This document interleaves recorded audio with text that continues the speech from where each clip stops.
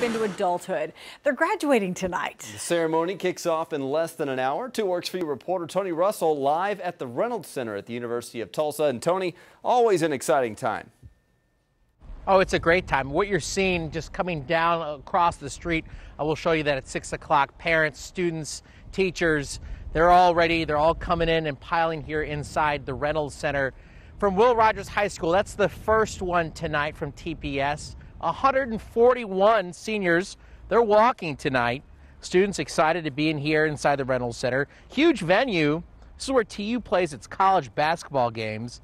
The senior class sponsor, Stephanie Brooks, she says every senior graduating tonight has a plan after commencement ceremonies.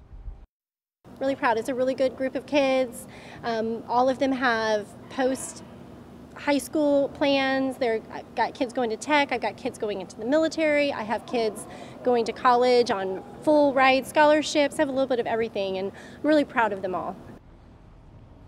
Again, this is what you're seeing, a live look of the students, the class of 2018. Guys, I can't believe I'm saying it. I don't even want to share with you when I graduated, 2006. All right, so they'll start at 7 o'clock. Excuse me, they'll start at 6. Booker T will start at 8.